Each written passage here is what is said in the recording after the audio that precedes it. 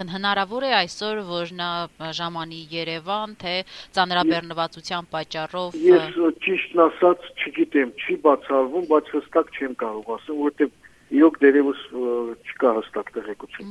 Իսկ ինչով է պայմանավորված պարոն Բաբայան, Բակո Սահակյանի ծանրաբեռնվածությամբ է պայմանավորված, ինչից է կախված նրա գալ չգալու հանգամանքը։ Դա մի շարք իհարկե աշխատանքից, բայց չի բացառվում, որ նաև գա։ Դուք կտեսնեք էլի, որ գա, արդենք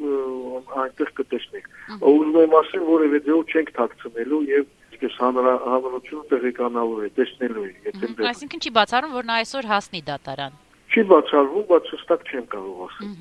Քանի որ եւ Ղարաբաղի գործող նախագահն է եւ նախկին նախագահն է միջնորդություն ներկայացրել, երաշխավորելով, որ Ռոբերտ Քոչարյանը չի խուսափի նախաքննությունից եւ պատշաճ վարքագիծ կդրսեւորի։ Դուք կարծում եք, որ սա միանգամայն բավարար հանգամանք է, որպեսզի խափանման միջոցը փոխվի Ռոբերտ Քոչարյանի, հաշվի առնելով, որ անձամբ Ղարաբաղի երկու նախագահներն են այդպիսի երաշխավորությամբ հանդես գալիս։ Ինչ ասեմ, դա ցույց կտա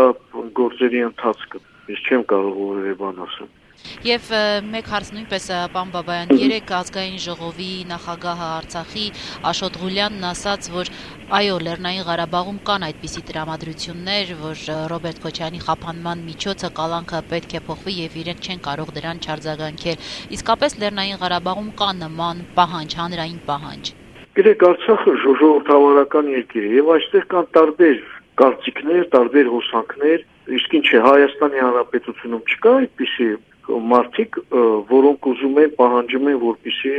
այսպես խափանման միջոցը փոխվի։ Իհարկե կա։ Ղարաբաղում կա այդպես հանրային պահանջ, այսինքն այդպիսի միասնություն այդ հարցի շուրջ։ Հանրային պահանջը ո՞րն է։ Կան մարդիկ, ովքեր այդպես են մտածում։ Կան մարդիկ, որոնք այլ կերպ են մտածում։ Մենք բան չենք արել, այսպես սոցիալական հարցում, թե քանի տոկոսն է կազմում, մեծամասնությունն է, մեծամասնությունը չի, քանի տոկոս է։ Այս կամ այն խնդրի։ Ղարաբաղի ամեն դեպքում պնդում է, նշում է, որ պետք է խափանման միջոցը փոխվի։ Նախ եւ առաջ երկրի ղեկավարություն ասել այստեղ մի քիչ այսպես ճիշտ չէ, որովհետեւ